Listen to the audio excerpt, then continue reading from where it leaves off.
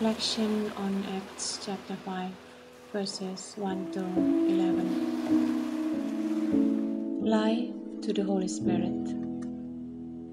The Bible passage today reveals a terrifying lesson from a married couple named Ananias and Sapphira. They were among the believers who at that time were one in heart and mind.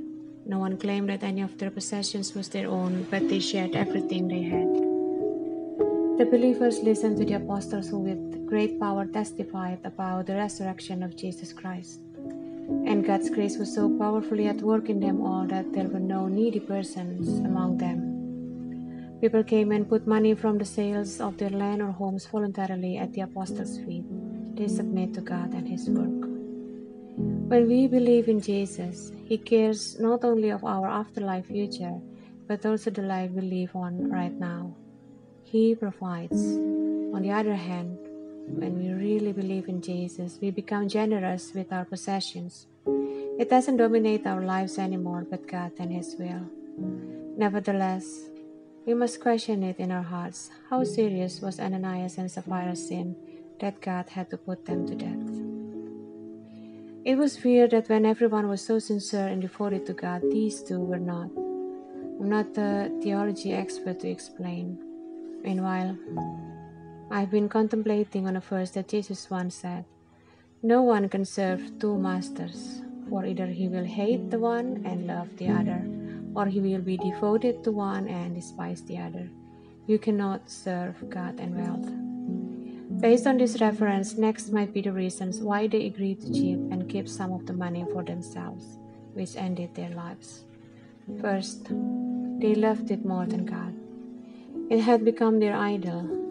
To be more specific, as in Matthew 6:24, it was the opposite of love. They hated God. Ananias and Sapphira might want to be recognized as one of the generous rich people who gave their possessions up for others. They did it for themselves, not for God.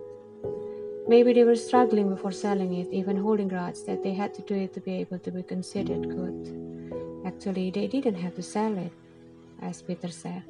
The property was yours to sell or not sell as you wished, and after selling it, the money was also yours to give away. How could you do a thing like this? You weren't lying to us, but to God. Second, they despised God. The Oxford Dictionary explains the word despise as to dislike and have no respect for someone or something.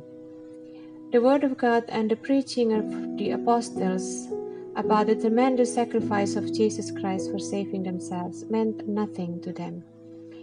They did not even respect the Holy Spirit who was at work so greatly during this early church development. That's why lying in front of these great apostles of God was not a problem to them. Miracles and wonders were made, but they apparently were not in awe. They were not afraid of God's power.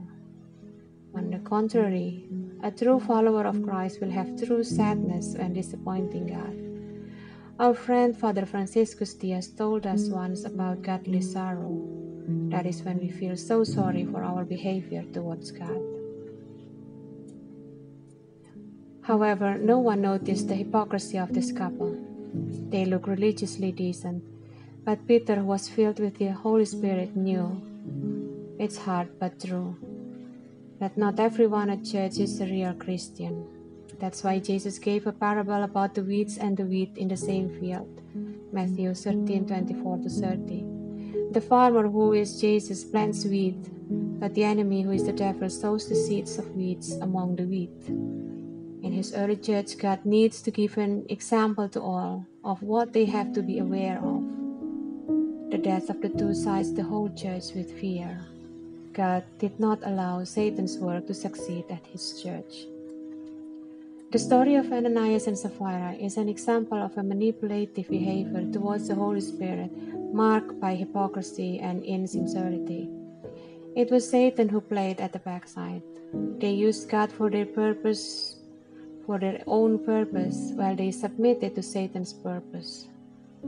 Peter said to him, "Ananias, why did you let Satan take control of you and make you lie to the Holy Spirit by keeping part of the money you received for the property?" Let's be careful with our motivation. Submit to God, not to anything else. May God help us all. Amen.